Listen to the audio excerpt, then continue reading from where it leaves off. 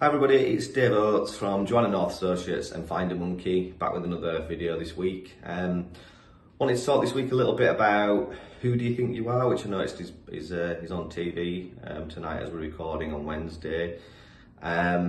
It's obviously a really successful show. I think it's probably nearly 20 years old or something now. I think it started back in 2004. And it's really interesting for people to watch, but obviously you're finding out about your past. That's the people who go on the show are there to learn about their heritage. Often in these situations, when I watch the show, you'll find that people obviously know their parents, know their grandparents most likely, but beyond that they know very little, and that tends to be where they pick up and really start to learn things. I think for people who are interested in that kind of thing, it's the closest you can come to understand what it might be like when we're trying to help people looking for a parent or a grandparent, because it's quite hard to imagine not knowing your parents if you've never experienced it. And by parents, I do mean birth parents. We have a lot of respect for adoptive parents, and we sort of do refer to them as parents, but knowing your birth family and your first family can be quite a fundamental thing for people. But I think Who Do You Think You Are is so interesting for people because it's that mystery and that not knowing, what's in the past for you. And I think it's a very similar thing when you're looking for a birth parent, particularly when you've been adopted or perhaps you've had a father who you've never met. It's a really similar feeling, but probably more intense because most people would know who their parents are. So to not know, for a lot of people, can be really incredibly important. Obviously, that's why we exist really as an organisation, is to help people in that situation and try and help them not only find the person we're looking for, which obviously is a really important part of what we do, because without that we can't progress in any way, but then the connecting, the getting in touch with somebody, explaining why we're approaching them, often to explain there's a person that they didn't even know about, and then try and put those people in touch, provided that's something that everybody wants. I think most people who come to us looking to contact family and looking to try and make a connection, get some information certainly, but hopefully I think for most people they will be wanting to make some kind of a connection.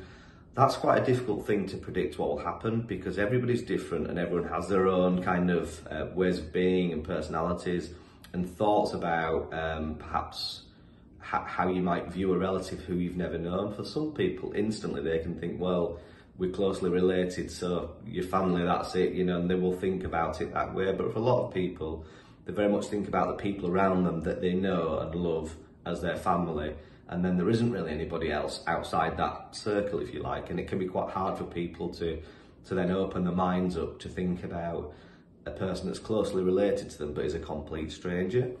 People, in my experience, people who are prepared to sort of process that information and explore the possibility of communicating with somebody will often find it is a really rewarding experience. Not for everybody, but if people are prepared to open themselves up, I think it can be a really rewarding experience for them. But it does take a change of mindset sometimes, and it takes time for people to kind of really get their head around the fact that somebody's out there and that somebody exists. I've got a really good example of a case I've been working on this week where we've had a client who was looking for a brother who'd been adopted. We found him and unfortunately he died, and we went on to contact one of his children, adult children obviously, and he was aware that his dad was adopted and aware that his dad had been looking to find out more information about his adoption before he died, but had never carried that on. And for him, he'd very much left that all in the past and was getting on with his own life. But he was prepared to listen to us, prepared to receive a letter from our client so he could perhaps start to understand something about them and what they felt like and what was important to them. And people often respond to that really well, because they will kind of sense, well, here's a person who's related to me, I don't know them, but what they're saying is they want to know about me, my family, my dad in this case. And I think on a human level, people naturally will want to help somebody like that. So I think the first step for most people is deciding that you want to help the person who's reaching out. but making a connection is only ever something that can happen slowly and over time, where people will get to know one another, because as I've sort of mentioned before, you're close relatives, but you're complete strangers, and you've got to get to know one another. And it's always best that that process happens organically, where you try and keep your expectations as low as possible, and be respectful of the other people involved in the process, and just see what happens, you know. And for most people who do that, you know, things will build organically and slowly and naturally, and you will hopefully, you know, if your wish is to have some kind of permanent connection, that will happen for you. But it doesn't happen for everybody.